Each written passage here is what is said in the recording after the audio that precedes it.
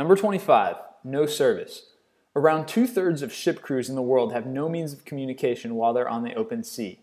Only about 1 in 10 crews will have freely available internet.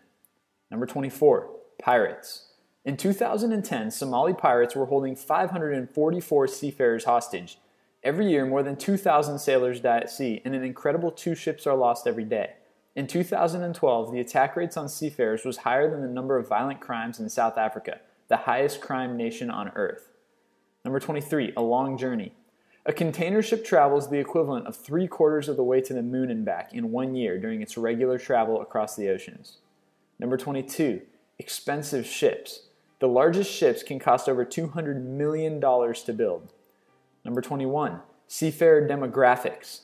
Females constitute only about 2% of seafarers. People from the Philippines make up more than 1/3 of all crews worldwide, with nearly 250,000 at sea. Number 20, a boatload of bananas. The largest ships can store 745 million bananas in nearly 15,000 containers. That's about one for every person in Europe and North America. Number 19, an ancient industry. Shipping is one of the oldest industries in the world. Today, however, it plays as important a role as ever. Number 18, lots of boats. There are approximately 55,000 merchant ships carrying cargo around the world. Number 17, lots of seafarers. Around 1.5 million sailors are employed by the global shipping industry. Number 16, greenhouse gas. In 2009, the 15 biggest ships in the world gave off the same amount of greenhouse gas as 760 million cars, or about 2 cars for every American. Number 15, it's still the greenest. Compared to trucks and planes, however, shipping is still the greenest form of transport, relatively speaking. Number 14, some perspective. Having made the previous 2 points, it's worth mentioning that if you added shipping to the list of the world's most polluting countries, it would come in 6th place. Number 13, lax inspections.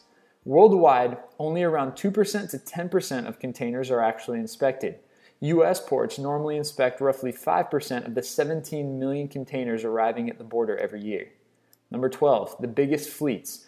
Germany, Japan, and Greece are the 3 countries with the biggest fleets based on total deadweight tonnage controlled by parent companies located in those countries. Number 11, dislike of outsiders. Shipping companies are extremely secretive. For example, the official Greek Shipowners Association won't even reveal how many members it has. Number 10, 20 million.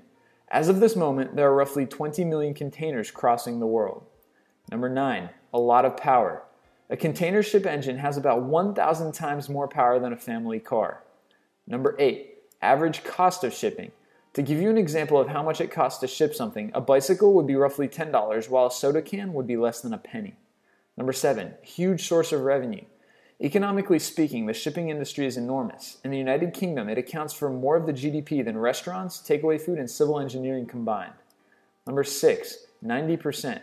Shipping is so big, in fact, that it constitutes roughly 90% of the world's trade. Number 5, a lot of containers. If you were to line up the containers on just one ship, they would easily stretch nearly halfway around the planet. If you stack them up, they would reach nearly 7,500 Eiffel Towers high. And if you unloaded their cargo onto trucks, the traffic would stretch for 60 miles. Number 4, a safety-oriented industry. Shipping is one of the first industries to adopt widely implemented international safety standards. Number 3, it's necessity. In 2011, the 360 commercial ports in the United States received goods from abroad worth $1.73 trillion. The U.S. relies on shipping to bring in 2/3 of its oil supply. Number 2, types of merchant ships. In the global fleet, there are 6 types of ships: general cargo ships, bulk carriers, fishing vessels, container ships, passenger ships, and tankers. And number 1, cheap fillets. Shipping is cheap.